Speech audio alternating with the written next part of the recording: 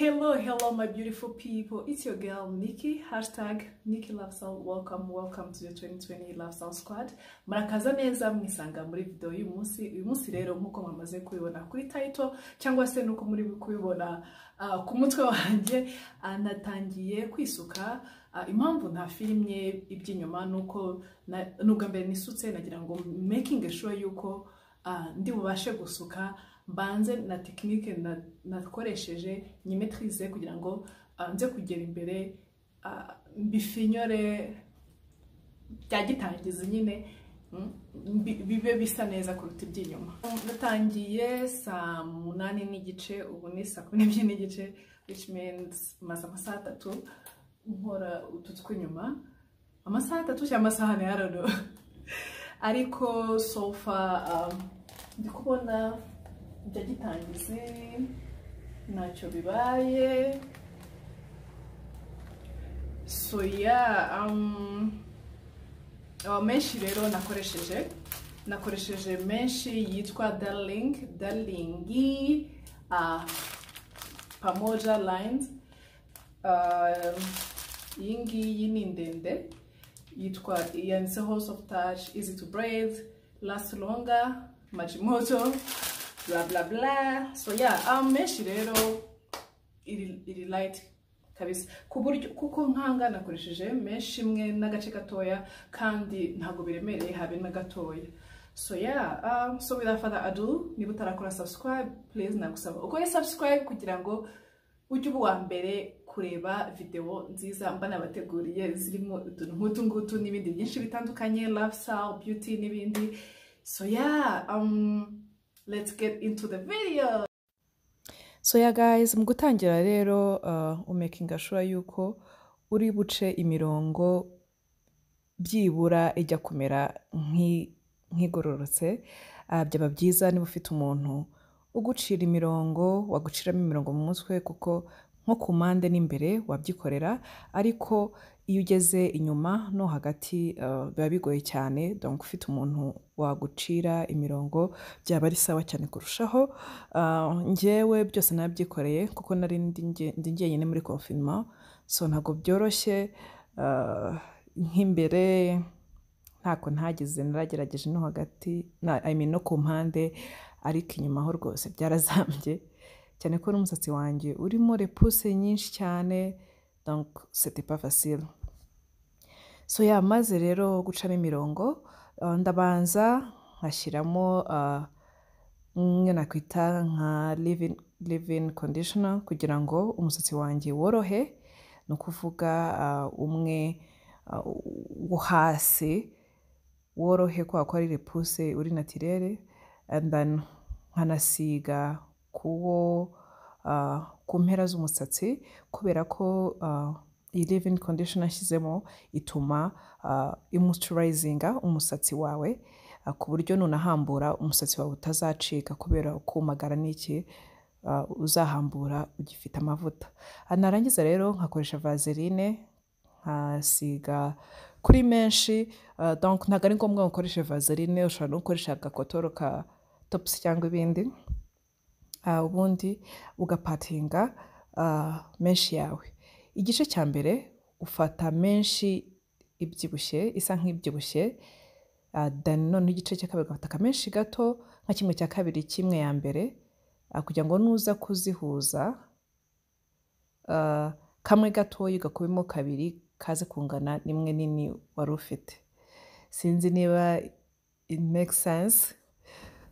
Murabibona kara gatoya maze guca,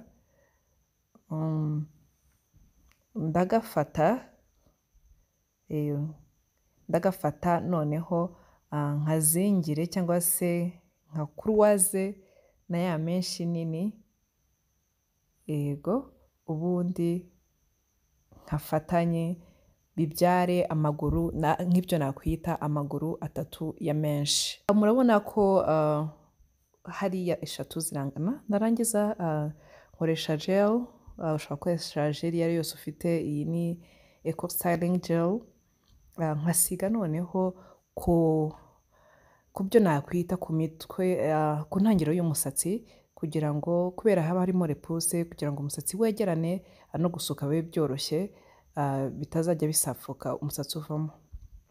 So narangiza noneho nkasuka inyabutatu nkakuruwaza inshuro ebyiri, nagera kuri ka gasatsi nahereyeho nkapozinga, and then nkafata ya maguru atatu ya menshi nkagenda nomeka kuri buri parti y'umusatsi, no kuvuga aguru kamwe kajya kuri parti y'umusatsi, narangiza nkakomerezaho nkusuka igituta. Mbese niba warasutse nk'ikiziriko, uzi kuboha ikiziriko, ni ibintu byoroshye, ni nko kunga mbese. So narangiza ubundi nkasuka bisanzwe, nta gihambaye, nta gukaraga, nta kintu na kimwe ukora, urasuka gusa inyabutatu. So urebye ni ibyo ngibyo. Gusa nyine ukamakinga sure yuko menshi zawe ukusuka zitagenda zifatana hasi, kuko bishobora gufatana ugasanga byakoze irindi pfundo hasi, bikaba byakugora gukomeza gusuka, bikaba ngombwa ko ugihambura cyose. So menshi rero ntabwo yari ndende cyane, niyo mpamvu mwabonye nongeyeho n'akandi kantu gasa nko kunga kugira ngo menshi ize kuba ndende zireshye n'iz'inyuma. Rero ukagenda ku parti y'ahandi ugasigaho leave-in conditioner ugasokoza, warangiza ugasigaho gel, and then hano ndagira ngo noneho nongere mbereke nitonze. Urabanza imisatsi ukayitandukanyamo amaguru atatu kwa kundi, warangiza ukaboha inyabutatu, no kuvuga ugakuraza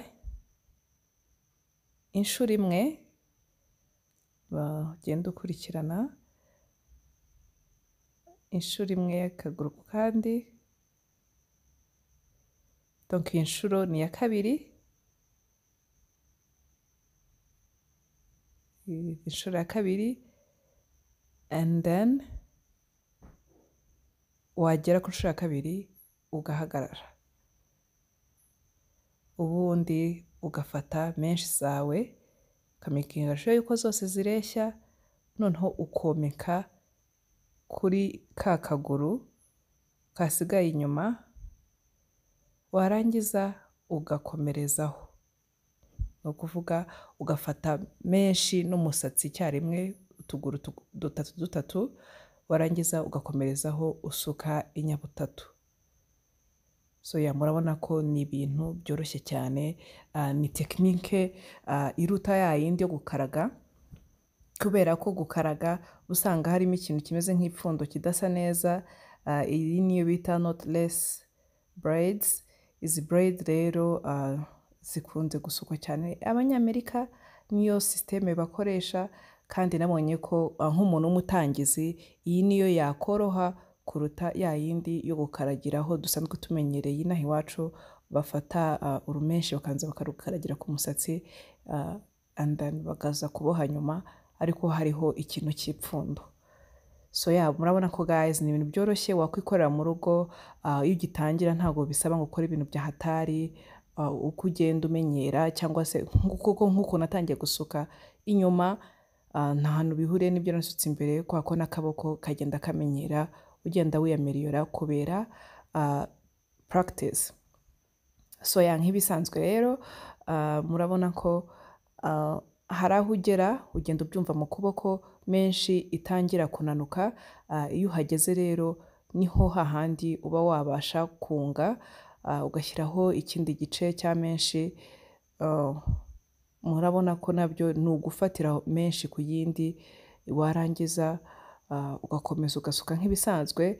Gusa iyo ugezemo hagati hari ukuguru kuba ari kugufi, ugenda ukura akamenshi gato gato kuri za zindi ebyiri, ugenda womeka kuri ka kandi kasigaye, bikagera hagati menshi yose ingana.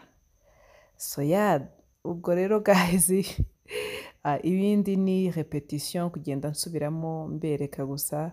Aka ni akanyuma ngiye kubereka, ubundi nkakomerezaho nkasuka umusatsi wose, nkaza kugaruka mbereka final results. Ntabwo byari byoroshye, ngira ngo namaze nk'amasaha 9 mbikora, ariko guys ubu ndi ndi kweditinga hashize iminsi 2 mbisutse, and it was definitely worth it kubera ko nta kintu kiryoha nko kuba ikibazo cyo mu mutwe waragikemuye ubyuka ufunga imisatsi, cyane ko nk'ahantu tuba tutagiye tuba tudafite iyo tujya muri iyi minsi, ntabwo byoroshye gutunga umusatsi udasutse, umusatsi wacu gucika bugira gute. So kabisa niba wumvaga ari ibintu utashobora, nta gihambaye nta gikomeye, go ahead.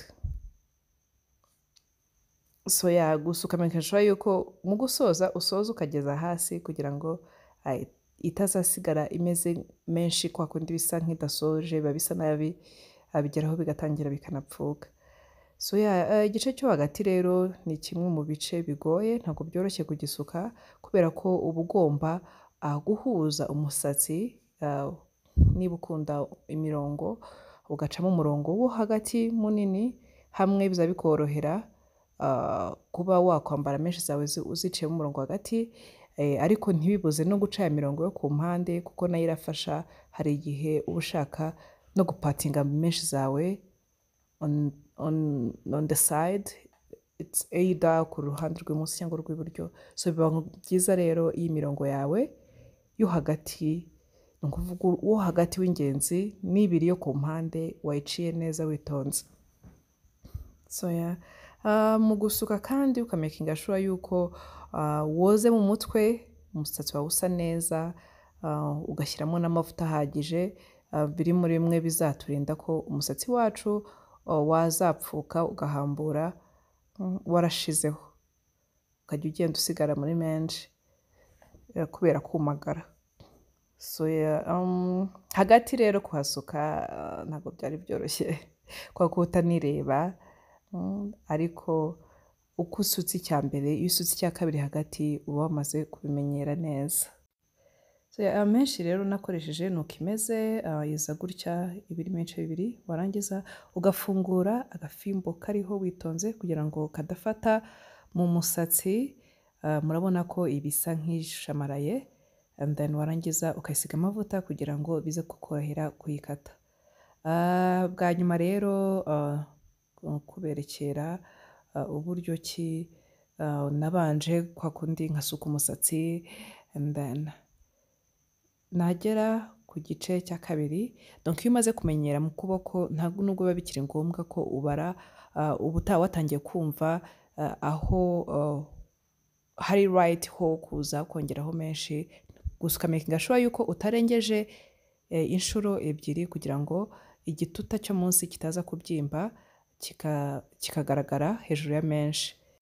So guys, stick with me rero kugira ngo muze kureba final results. After 7 long hours ndarangije finally. Ni bitunguru ariko for real I'm so proud of myself. Ntabwo nari nzi ko gusuka ari ibintu byahatari bihambaye, n'ubwa mbere ngeje kwisuka, and ntabwo navuga ko byari byoroshye, ariko nawe ntabwo ari ibintu bikomeye ku buryo utabigerageza. So nakoresheje rero menshi 3 n'agace gatoya. Menshi imwe ziraza pamoja igura 800.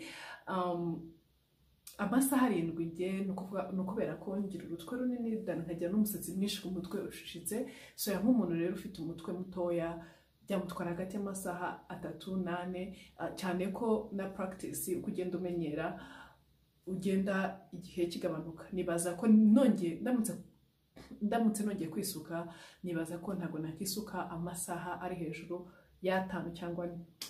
So guys, this is it.